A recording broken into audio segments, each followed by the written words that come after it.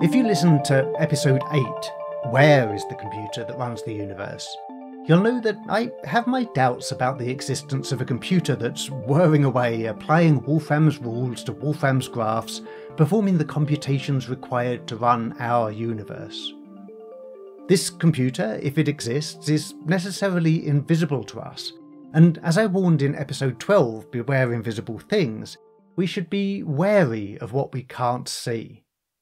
Still, I want to revisit this idea of a computer that runs the universe. I want to come at it from a slightly different direction.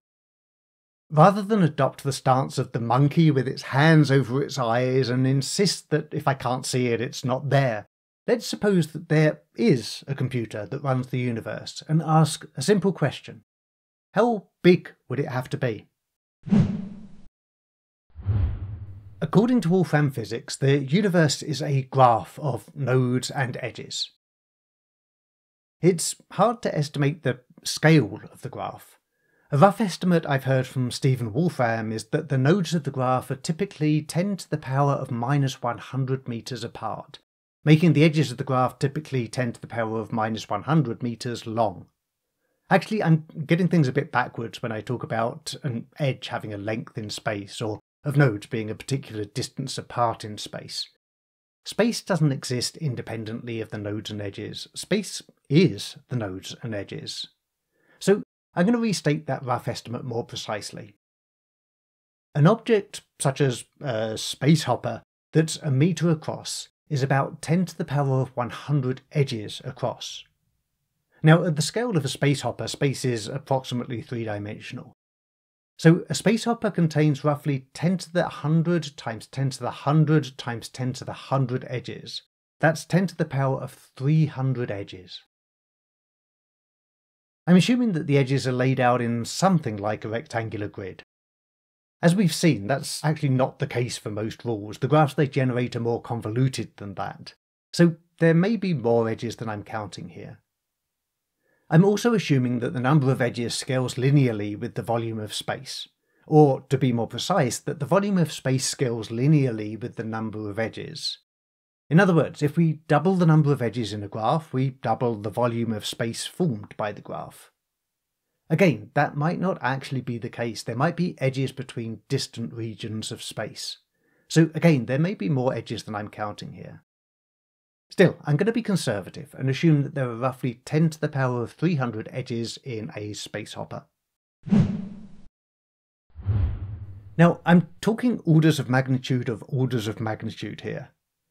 Usually when we say roughly, we mean give or take 10% or 20%, or if we're really being rough, maybe 50%.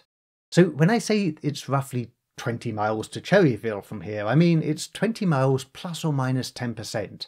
That is plus or minus 2 miles. In other words, I mean that it's, between 18 and 22 miles. Or, if I'm being really rough, I mean that it's 20 miles plus or minus maybe 50%. That is plus or minus 10 miles. In other words, I mean that, it's between 10 and 30 miles. That's pretty rough. When we're talking orders of magnitude, however, roughly means give or take an order of magnitude, or 2, or if we're being really rough, maybe 5. By the way, if you're not familiar with the term order of magnitude, it kind of means 10 times. So 1,000 is an order of magnitude more than 100, because 1,000 is 10 times 100. And 10 to the power of 7 is 2 orders of magnitude more than 10 to the power of 5.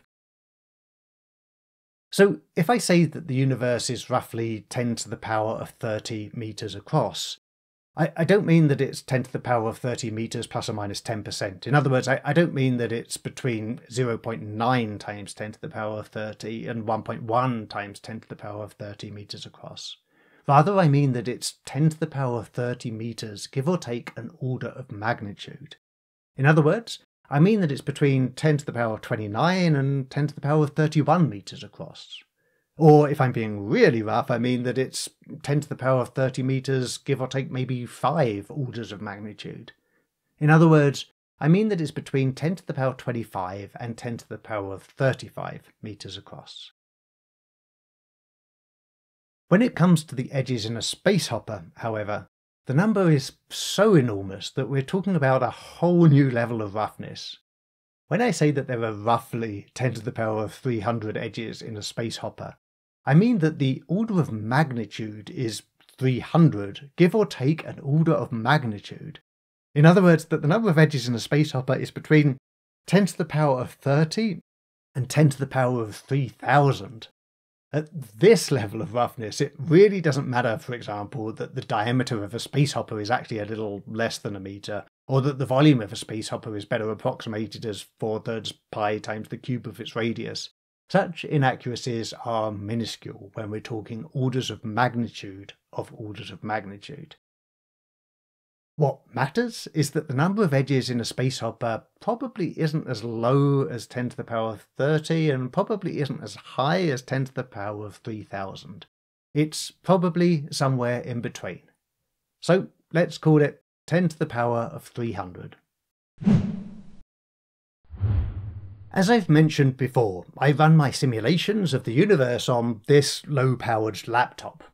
It's not as big as a space hopper. It's about 40 centimeters by 30 centimeters by 1 centimeter thick, which is about 10 to the minus 3 cubic meters.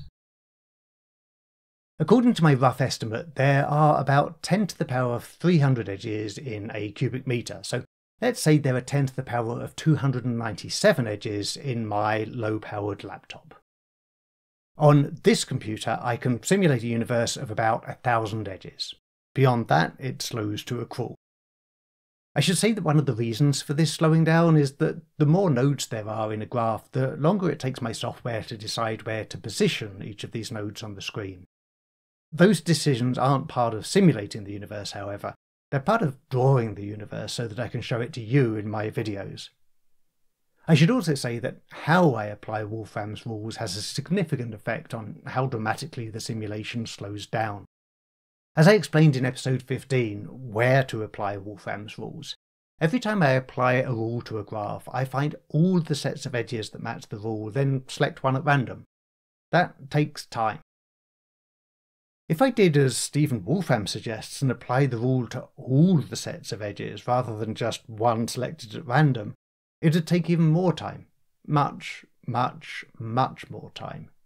The multi-way graph generated by this approach branches into a monstrous tangle after only a few iterations. These quibbles aside, my low-powered laptop, which in our universe contains 10 to the power of 297 edges, can simulate a universe of about 1,000 edges. In other words, 10 to the power of 3 edges. Which means that this computer can simulate a universe with 10 to the power of 294 times fewer edges than it contains itself. Obviously, there are computers more powerful than my laptop. In the future, there'll no doubt be computers that are much more powerful than my laptop. There might be processors specifically engineered to apply rules to graphs, performing computations in parallel rather than one at a time, like my pedestrian processor.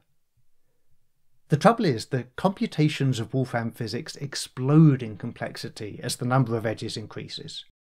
To simulate a universe with much more than 1,000 edges, you'd need a much more powerful computer. And if you wanted to generate the multi-way graph, well, I don't think I could repeat the word much enough times to communicate how powerful the computer would have to be.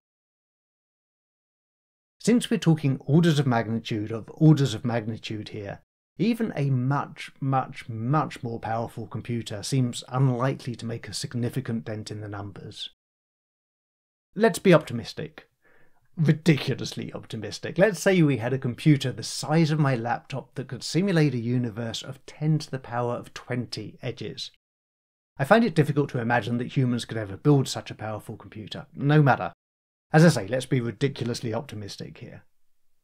This impossibly powerful computer could simulate a universe with 10 to the power of 277 times fewer edges than it contains itself. Flipping this calculation, you can see that if there's a computer that runs our universe, it likely contains 10 to the power of 277 times more edges than the universe. Now, our universe is pretty big. It's roughly 10 to the power of 30 meters across. Did I already mention that? So if there are roughly 10 to the power of 300 edges in a space hopper, then there are roughly 10 to the power of 390 edges in the universe.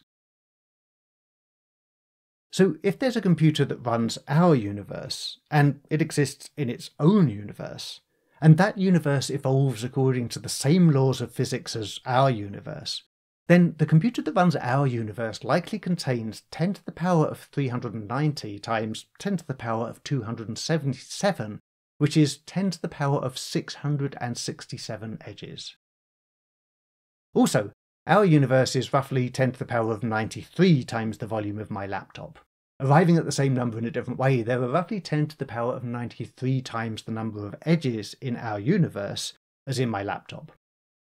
So, if the computer that runs our universe exists in its own universe, and the volume of that universe is as many times the volume of the computer that runs our universe as the volume of our universe is the volume of my laptop, or to arrive at the same number in a different way, if the number of edges in that universe is as many times the number of edges in the computer that runs our universe as the number of edges in our universe is the number of edges in my laptop, then that universe likely contains 10 to the power of 93 times 10 to the power of 667, which is 10 to the power of 760 edges. Okay, I've just bombarded you with a lot of assumptions and a lot of numbers. Here's the bottom line. The computer that runs our universe exists in a universe of maybe 10 to the power of 760 edges. Do you have any idea how large a number 10 to the power of 760 is? I know I don't. It's literally unimaginably large. Remember, our universe is roughly 10 to the power of 30 meters across. Can you imagine how big our universe is? Probably not. Try to hold it in your mind. A universe 10 to the power of 30 times the diameter of a space hopper. Can't do it? Well, you're not the only one. And that's just 10 to the power of 30. If you think you can imagine 10 to the power of 30 space hoppers, try to imagine 10 to the power of 90 space hoppers, the number that would fit into our universe if our universe consisted entirely of space hoppers. Remember, 10 to the power of 90 is not 3 times higher than 10 to the power of 30. It's 10 to the power of 60 times higher. If you think you can truly conceive of numbers as large as 10 to the power of 90, 10 to the power of 60, or even 10 to the power of 30, I think you're fooling yourself. And if you really can, well, that's just 10 to the power of 90. It's a long, long way from there to 10 to the power of 760. I'm not saying that it's not possible that there's some other universe that's 10 to the power of 370 times the size of our own, in which there's a computer that's running our universe. I'm just saying that it's a stretch. Okay, let's get deeper into trouble. That universe that's 10 to the power of 370 times the size of our own. Well, where's the computer that runs that universe? Is it in another universe that's 10 to the power of 370 times the size of this unimaginably immense universe? A universe that's 10 to the power of 1130 times the size of our own? And you know what I'm going to ask next. Where's the computer that runs that universe? Is it in another universe that's, again, 10 to the power of 370 times the size of this even more unimaginably immense universe? A universe that's 10 to the power of 1,500 times the size of our own? This is getting silly, I know, but it's important to take this argument to its limit to show that, in fact, it has no limit. It's an age-old problem. When the ancients asked the question, what supports the world? And answered, a turtle supports the world. It kind of begged the question, okay, so what supports the turtle? Maybe another turtle supports the turtle. And maybe yet another turtle supports that turtle. Maybe it's turtles all the way down. Or maybe the idea that there's a turtle that supports the world is just the wrong way to think about it. How big is the computer that runs the universe? It's big. I mean, really, really, really big. You can't imagine how big. Literally, you can't imagine. And how big is the computer that runs the universe that contains the computer that runs our universe? Well, it's even bigger. Really, really, really, really, really, really big. And how big is the computer that runs the universe that contains the computer that runs the universe that contains the computer that runs our universe? Okay, I'm going to stop there. Maybe it's computers all the way up.